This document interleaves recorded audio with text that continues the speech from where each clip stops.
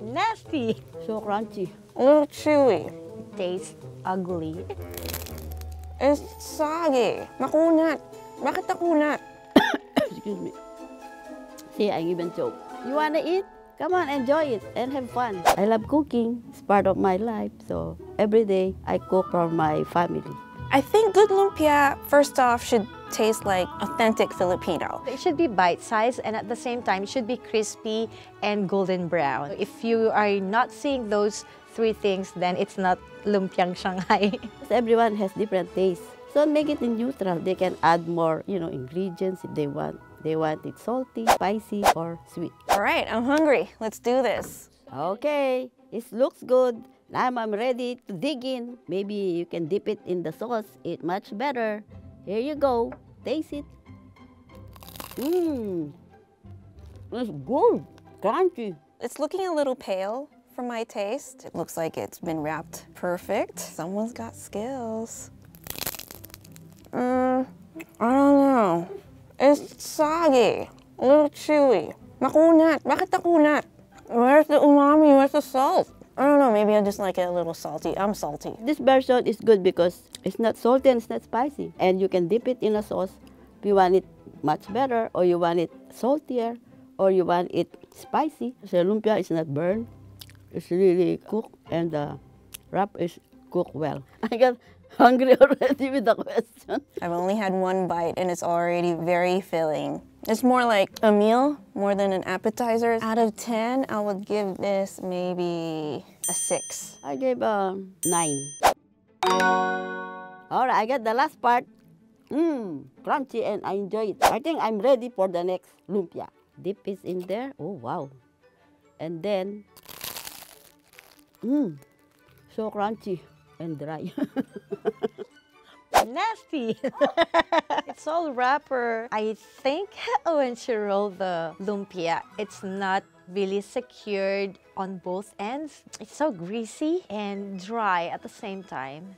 It tastes ugly. And some edges are not secured. There are parts like the other side is burnt, the other side is not, which means it wasn't really flipped. Make sure next time it should be filled up to the end.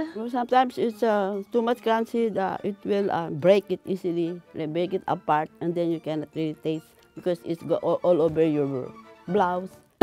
Excuse me. See, I even choke because of too much crunchy. The other one is neutral, but this one is already salty. I cannot add more. Maybe he's in a hurry. He put a lot of salt. Mine is way better for sure. I'll give it a 4. Oh, I just rate it as a 5. Okay, let's try the next one. Wow, these are huge.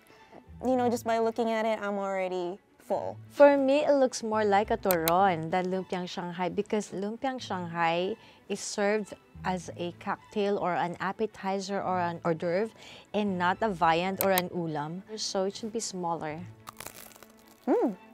There's a little bit of a crisp. That's good.